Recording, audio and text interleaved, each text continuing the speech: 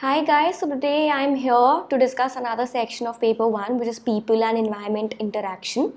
So this section basically talks about the pollutants, the pollution, the environment around us, and this section is pretty tricky or pretty up to date. So you should know the initiatives which has been taken by the government recently to excel in this section.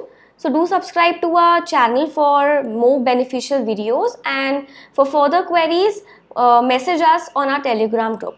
So starting with the 150 question series, so this section is in continuation with that series, and the question that follows are from question 31 to question 35.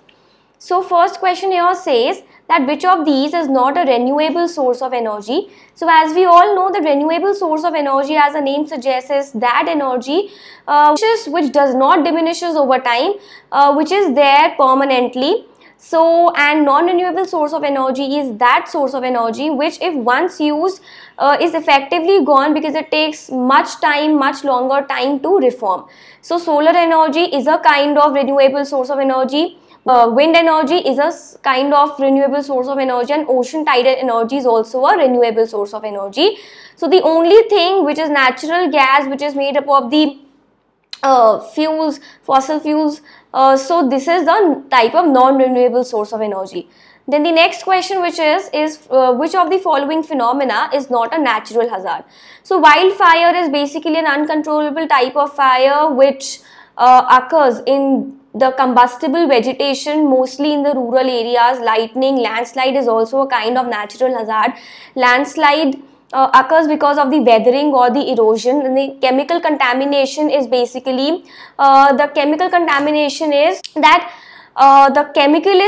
either it is present in the area where it shouldn't be, or it is present in the high concentration than that have naturally occurred. So over the natural limit when there is chemical, so that is known as the chemical contamination. So the answer here is option number 4, which is the chemical contamination.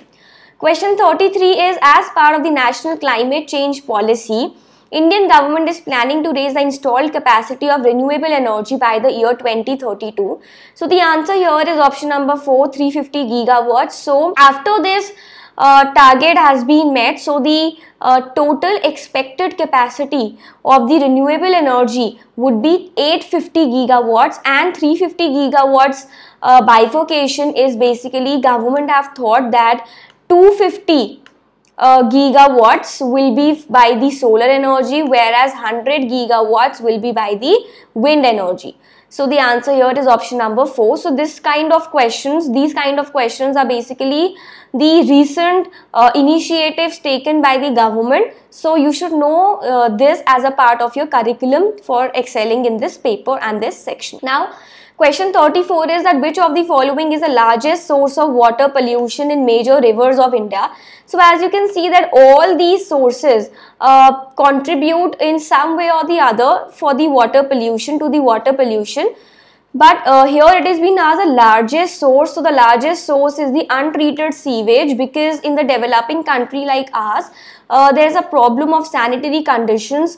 People generally wash their clothes by the side of the river, and there are laundry waste in the river. There is untreated sewage in the river. Sewage basically means the solid waste, the urine. So agriculture turnoff, the second option, is basically the runoff of the water which contain the fertilizers, pesticides, solid waste, animal waste, and which pollutes the drinking water.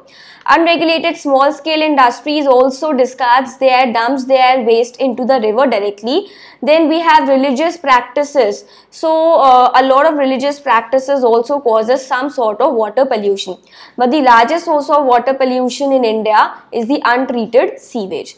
Next question and the last question here is, Indian government's target of producing power from the biomass by the year 2022 is, so the answer here is 10 gigawatts, because by the year 2022, Indian government have decided a target of 175 gigawatts, out of which 100 gigawatts they have decided for the solar energy, from the solar energy, 60 gigawatts from the wind energy, 10 gigawatts from the biomass, which we are talking about in this question, and 5 gigawatts from the small hydropower. So the answer here is 10 gigawatts. So as you can see that this section basically comprises of the question which relates to the environment and which relates to the pollutants, the pollution, and the government's initiatives which has been taken in the recent past.